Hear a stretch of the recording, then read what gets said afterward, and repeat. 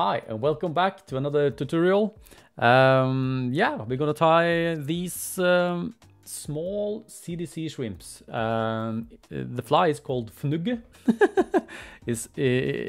Fnugget translates to a snowflake. You know, it's just a small CDC shrimp. This is a size 8, and they are very easy to tie, and you don't have to. You know, you don't need a lot of different materials. It's very simple fly.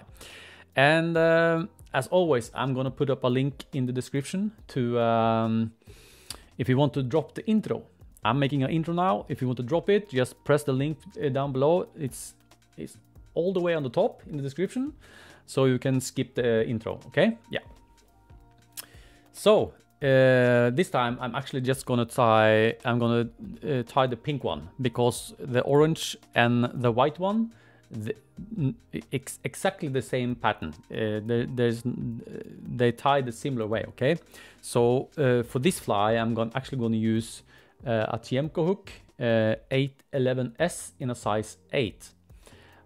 But these days I'm actually trying out for me a new hook for me. Yeah, and it's from, as you can see down here, it's from Owner. It's called AKI LIGHT, and as you can see, this is a small size. It's a small size 6, and compared to the size 8, you can see this hook is a little bit bigger. So this is a size 6, but it's, you know, it's not too big. They are almost alike. So I'm checking out this hook. I've actually caught several fish on it. And the hook works so great. I love it because of the keel on the hook is even bigger, and the gap is just, yeah, this is insane, this hook, and also it's so pointy, you know. Yeah, so that's the new hook. I've tied it on there. There's the pink one, and I also tied a orange one.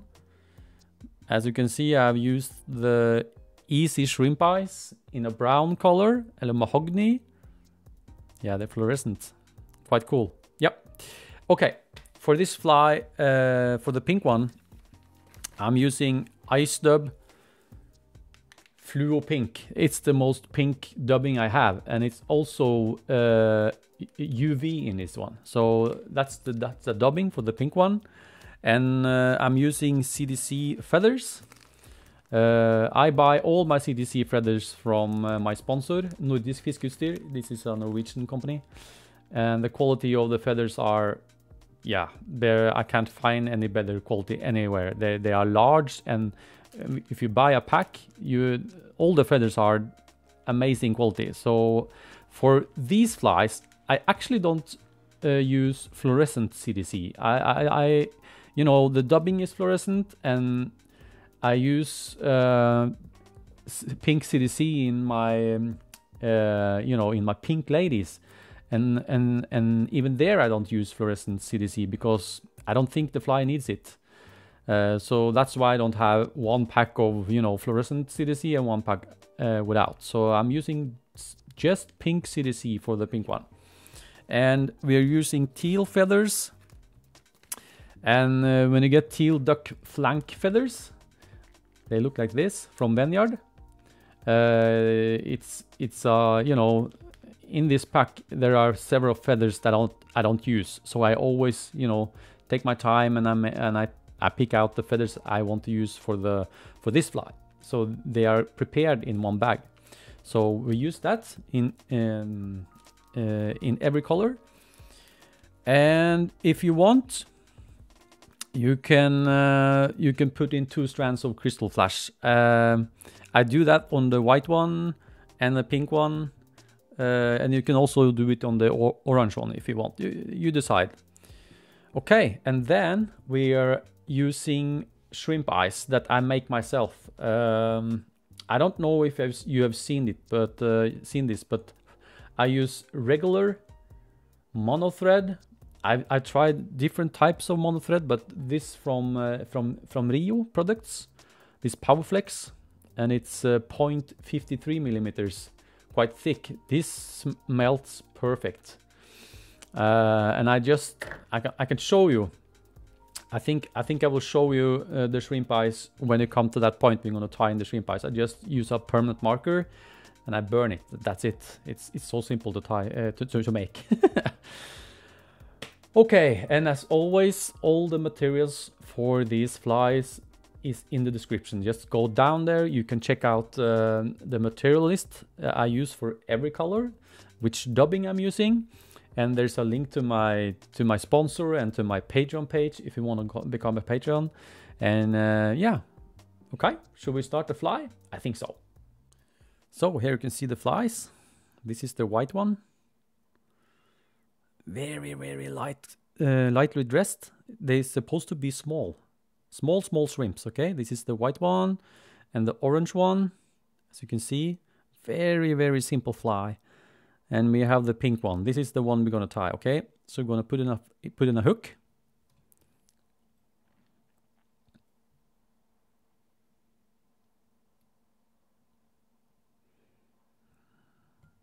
And I'm gonna use the thread I'm using is from Semperfli. It's the wax thread, the 6/0. So I'm gonna start in the middle of the hook, like that. I'm gonna snip off the thread. I'm gonna go back to where the bend of the hook, the thread should be aligned with the barb, start of the barb. I'm gonna tie in a teal feather. And at this point, I tie in a whole feather like this. I just pull out all of the fluffy parts, you know, and I'm just gonna tie in with the shiny top up like that. A couple of loose turns, and I'm just gonna pull it up, not straight out. Pull it up like that. And the tail is supposed to be the same length as the whole shrimp, as the whole hook. I'm sorry, yeah, as the whole hook. And I'm gonna go down, down, down, like that. Just a millimeter or two down the bend. It's very important, and go up again. And the hook should be aligned with the barb. And snip off the exit. Yeah. Tie down the butts. Go back again. And now, if you want, you can pull out the tip of the hackle. Usually I just leave it in, but we can do that for the video. So, like that. Perfect. That's perfect. And we're gonna tie in the CDC feather. And usually for these flies, I like to use the smaller feathers like this one. This is a smaller one. And not a small one, but they are a little bit shorter. And in this bag there are some that are a little bit bigger. I use those for the pink lady, and I use the smaller ones for Fnugget. And I'm just gonna pinch out the fibers. You can hackle it on, but I find it easier just to pinch the tips like that and pull it off like that and hold it. Don't let go. Go directly down, pinch the hook and spin your thread to the right. The thread will go over, couple of turns, pull a little bit, take your thumb and just divide the fibers on both sides like that. You can also use your nail and tighten up. Go forwards and back again. And I'm going to do it again. And I'm going to take the other side with my left hand. Just pinch the tips. Like that. Pull them off. And I'm going to turn my fly. Spin the thread to the right. And I'm just going to take a slack turn. Did you see that? I'm going to make sure the feathers are all the way around. Like that. I'm going to go forwards, back again, and I make sure the thread is all the way down to the tying point. It is there. Perfecto mondo. And go back up again to the barb. Like that. Perfect. And then at this point, you can choose if you want to tie in some crystal flash. I have some crystal flash and I used the crystal flash in the UV pearl. I'm gonna take a whole fiber and I'm gonna snip it in two. That's enough for 2 flies. Double it, tie it in on the top, take one strand and pull it towards you to the near side, and before you reach all the way down, grab a hold of the one that's on the far side and go back there and tie it in on the side. Go back up again. And these are going to be short. These are going to be shorter than the CDC fibers. I don't want them too long. Like that. That's enough. That's perfect. Okay, almost the same length as the teal. Now we're going to tie in the dubbing, a small dubbing ball. This dubbing ball is going to support the shrimp eyes. And here you go. Here's the dubbing. Pinch out a small bunch of fibers. I say this all the time. I mean, you need to make a small, thin dubbing noodle, because we are not going to have any shellback or ribbing over this. So to make sure this fly is durable, it's important to have a thin dubbing noodle. And take your finger and comb the dubbing for each time you go over. And you come to this point, pull it and twist. Go up, pull it and twist. This is going to lock down the dubbing. Make a nice dubbing ball.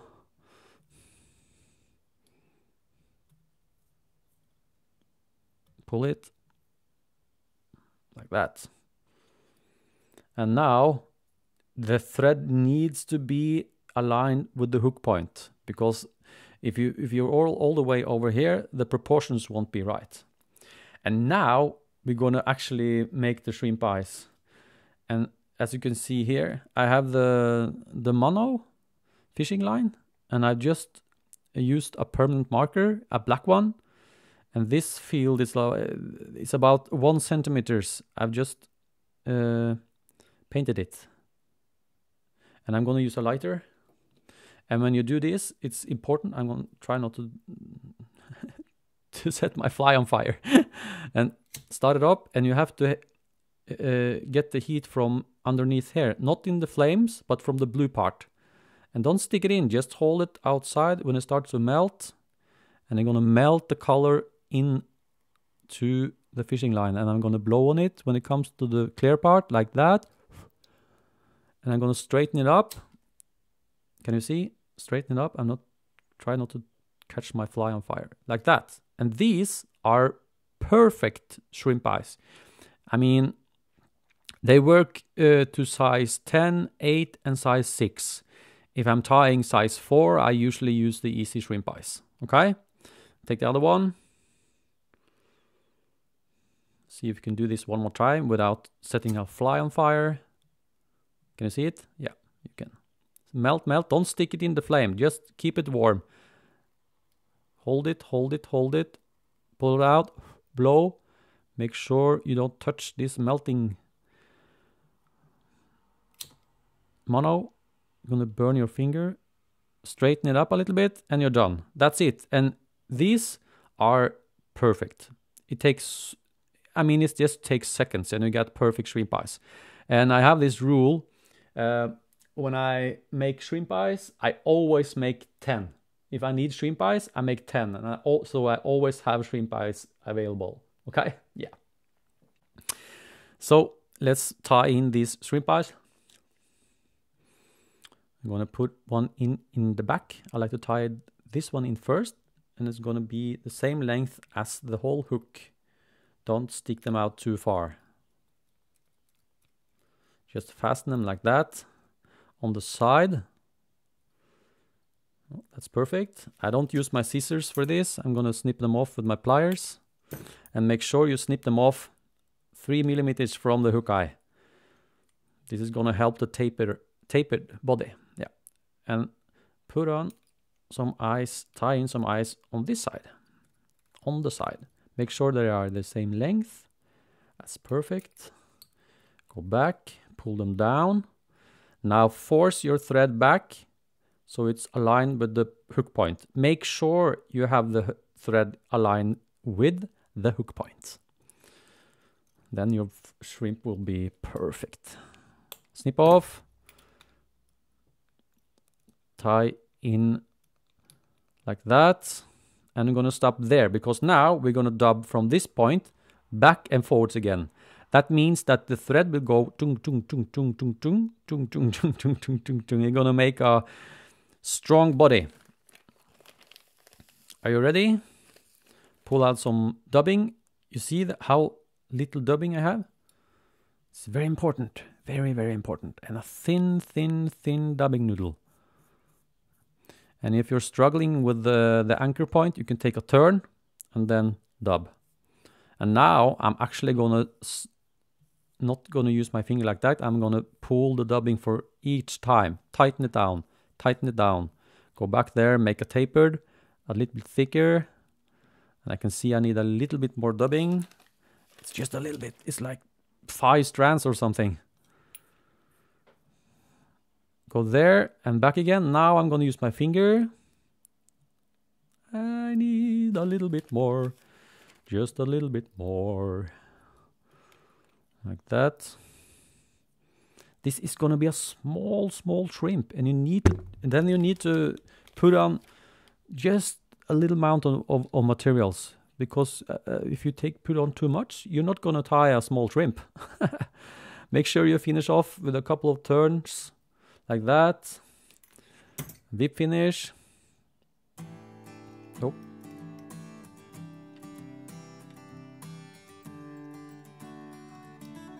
Like that. I'm gonna position my eyes a little bit further out and down. Like that. Perfect, perfect, perfect. And then we're gonna brush it. On the top. Just a little bit to pull out some of the fibers from the Ice-dubb, and that's it. And then we're going to use our lighter again. Don't do this if you're not comfortable with flames, okay? Because now I want to make a nice tapered body.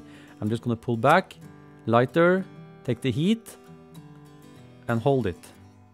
Did you see what happened? The flame, the heat melts the plastic and the dubbing. I'm just gonna very fast and hold it. You transfer the heat over to the dubbing and you actually shape it so it becomes just perfect. And that's it. I mean, this is so simple. I'm just gonna finish off with some varnish. I always like to varnish my flies. I think this fly would work for, you know, I use it for sea trout, but I mean, why not? You could try it for trout or perhaps steelhead, you know? Yeah, steelhead fly, a winter fly. So that's a small, simple CDC shrimp for you guys. And as always, I'll put the link to my sponsor, Nordisk Fiskeutstyr. And there's a full material list over the flies. Just click on the description and we'll find all the flies, which dubbing I'm using, which hook. I can put in the Owner AKI LIGHT. I can put in the material list. And if you want to check out my website, I have a Norwegian website. You can check that out here. And my Patreon page if you want to become a Patreon supporter. And yeah, I'll see you in the next one, okay? Cheers!